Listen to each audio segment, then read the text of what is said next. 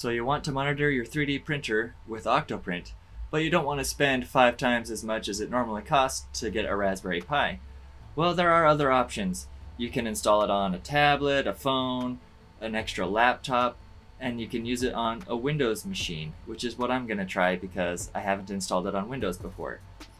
There's a handy little guide that they have. I'll link in the description.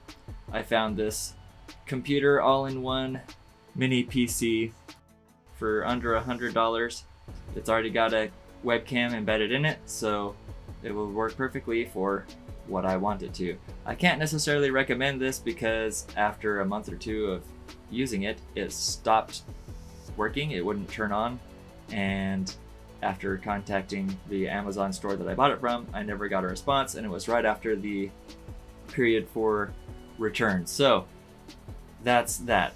But if you do happen to have an extra Windows laptop or other computer laying around that you aren't using, you could convert it into an installation of OctoPrint to monitor your 3D printer. One drawback to doing it this way is that you will not be able to automatically update OctoPrint. You will have to update it through the command line once it's installed. Also, Windows likes to automatically reboot itself after updates, so keep that in mind. It may be helpful to disable any automatic reboots for updates.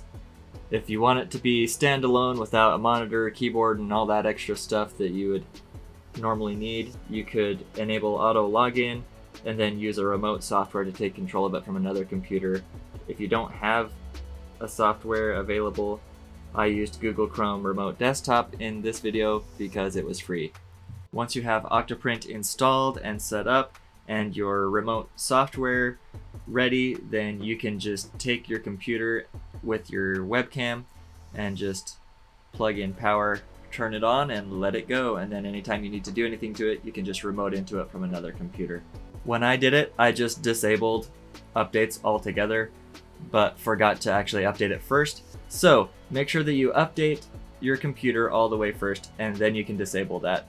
When you install Visual Studio, it will complain if you don't have a specific build number.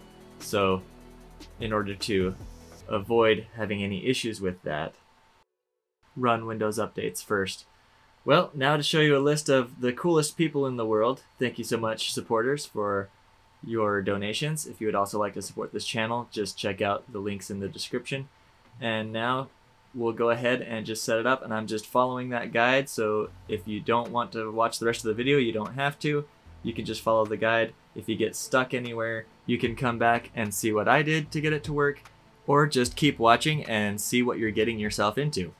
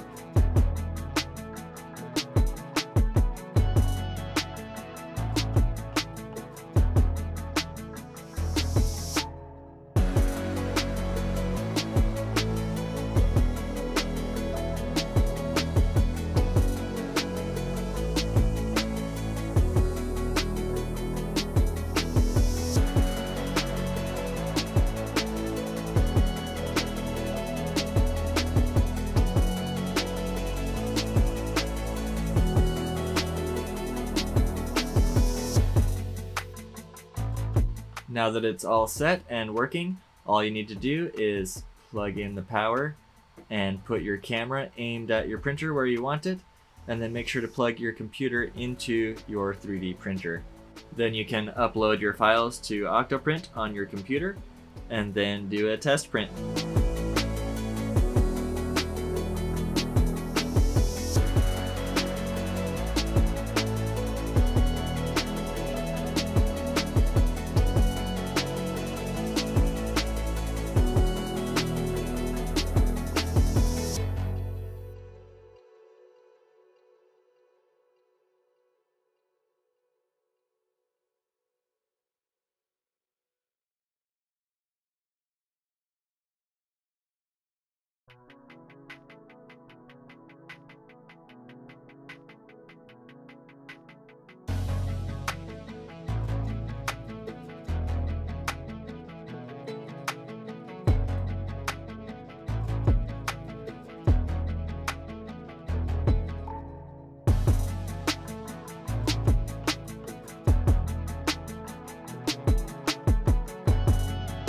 I hope this video has been helpful to you. If you liked it, make sure to click that thumbs up and subscribe for future videos.